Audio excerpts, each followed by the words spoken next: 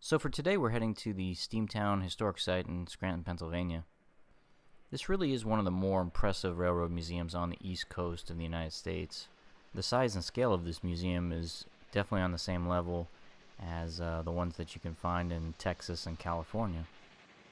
Steamtown was established at the site of the former Scranton yards of the Delaware, Lackawanna and Western Railroad. They built the museum around the existing turntable and roundhouse. The old coaling facilities were also used as a bridge to connect a nearby shopping mall, so it's a pretty cool little setup they have.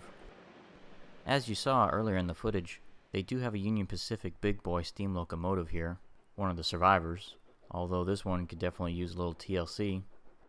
Steamtown opened in Scranton in 1984 as a non-profit organization. After 2 years of operations, it went bankrupt.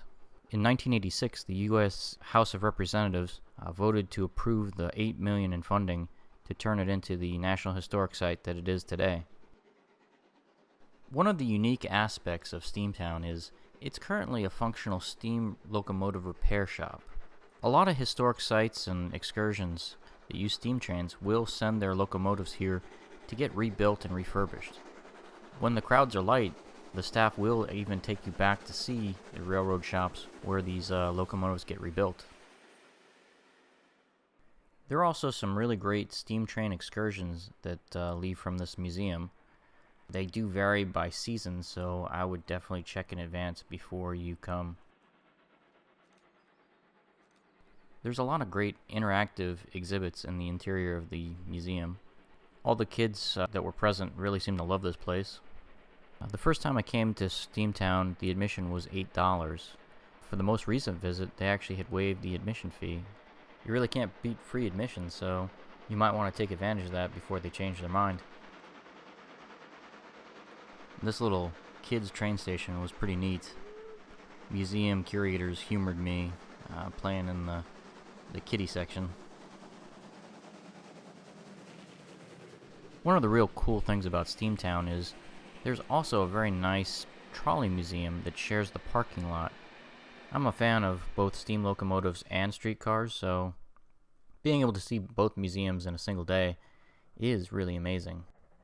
Scranton really is a great destination if you're interested in those type of things. I've been to a lot of railroad museums, and this is definitely one of the best maintained ones.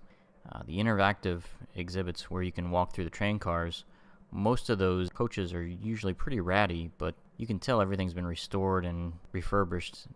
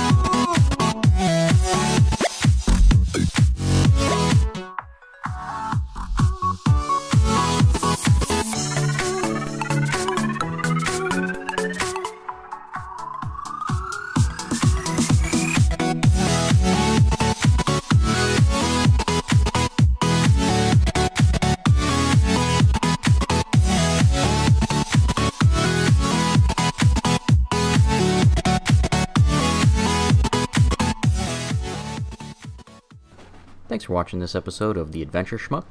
If you enjoyed today's video, don't forget to like and subscribe. See everyone next week.